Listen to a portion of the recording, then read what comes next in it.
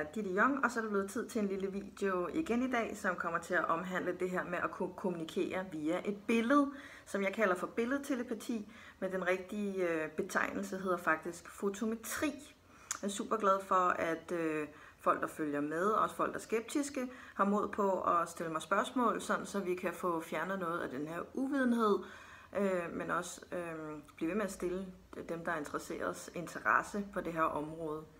Men det, der sker, når jeg vælger at kommunikere via et billede, så sker det af den årsag, at jeg enten ikke fysisk kan være til stede, at jeg befinder mig i et andet land, at der ikke er tid til, at jeg nødvendigvis lige kan flyve til Aalborg, eller hvor det er i verden, jeg skal hen, eller i Danmark. Og så forstår jeg jo udmærket godt, at folk synes, at en ting er, at telepati er noget mærkeligt noget. En anden ting er, at jeg siger, at jeg kan kommunikere nonverbalt med dyr via et billede, så stopper festen saftsusmer.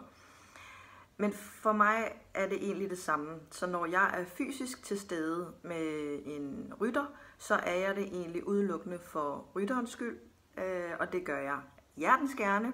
Eller så er jeg det, fordi at det giver rigtig god mening for mig at se, hvad er det præcis, hesten gør i situationen. Og det kunne for eksempel være en hest, der ikke vil springe vandgrav, en hest, som bukker rytteren af, hvor der ikke er noget mønster i det. Altså en eller anden rigtig kedelig, uhensigtsmæssig adfærd.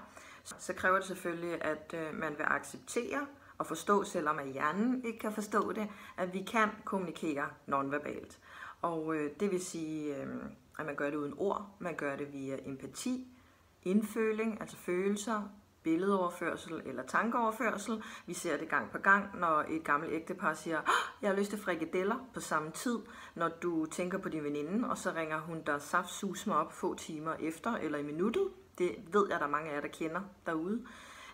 Eller når en mor kommunikerer med en baby, som jo heller ikke har noget sprog, der må moren jo også mærke efter og føle med babyen, jamen hvad er det, du prøver at fortælle mig? Og det er ikke så anderledes, end når vi kommunikerer med dyrene, at man må føle ind, og så træne. Og det er jo det, jeg har brugt rigtig mange år på at gøre, og på den måde få sagt, jamen, at dyrene fortæller noget. De fortæller en historie, fordi at de har også mennesker til at kunne sætte ord på. Men selvfølgelig er det jo ikke en sagt fortalt historie, ligesom når vi mennesker kommunikerer.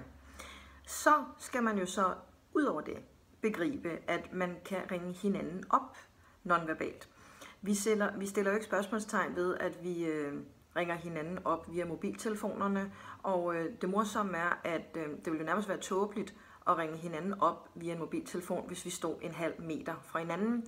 Det giver meget mere mening for os, når vi er adskilt nogle kilometer fra hinanden, måske 350 kilometer fra hinanden. Og vi stiller heller ikke spørgsmålstegn ved, at vi kan bruge en app, værende Skype, Messenger eller WhatsApp, eller hvad I har af apps på jeres mobiltelefoner, og ringe op i en helt anden tidszone i et helt andet land. Og jeg vil ved Gud ønske, at jeg også en dag kan opfinde en eller anden tilsvarende Ohms lov eller noget, som kan bevise, hvordan nonverbal kommunikation egentlig fungerer, hvordan vi kan ringe hinanden op. Men det kan godt være, at der lige er et stykke vej endnu til det. Og det kræver lidt mere hjernekapacitet, end hvad vi har at rykke med lige nu. Men jeg vil da gøre et forsøg, når der er tid til det. Og det, der er så underfundigt med det her, er jo, at jeg ser, at der er jo heller ikke nogen forskel for, om jeg er fysisk til stede eller ikke fysisk til stede. For jeg ved, at der er en i den anden linje, når jeg ringer op, hvis de gider svare, men det gør de som regel. Så for mig fungerer det altså på den samme måde. Hvis du kigger på det ligesom elektricitet, det er også noget af det aller sværeste at forstå.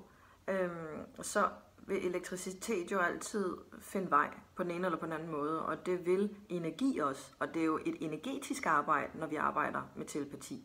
Så det synes jeg giver meget god mening. Om jeg kan bevise det? Nej, det kan jeg ikke. Jeg vil prøve at gøre det, men jeg har brug for et hold bag mig til at kunne gøre det her, og det skal jeg som sagt nok prøve at arbejde på.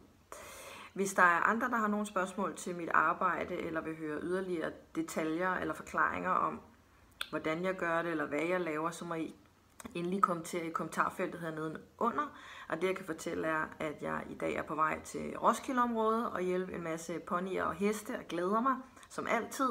Og ellers er det, der fylder rigtig meget for mig, når jeg har med billedtelepati at gøre, altså fotometriopgaver, så er det, at vi har et nordisk mesterskab her lige om lidt, her starten op i juni, og jeg har rigtig mange ryttere i de forskellige kategorier og grupper, som skal ud og konkurrere, og det glæder mig til at forberede rytterne på, hvad er det deres hesteponyer tænker om det, at de skal gå på arbejde, hvad er det de har brug for at være så klar som muligt, og når I så er på banen, må I jo klare jer selv og læne jer rigtig godt op af jeres dygtige trænere derude. Så til dem af jer, jeg skal hjælpe, ønsker jeg rigtig meget held og lykke. Og husk nu grunden til, at I startede med at pony i sin tid, og heste, det skal nemlig være sjovt at gå på arbejde for alle.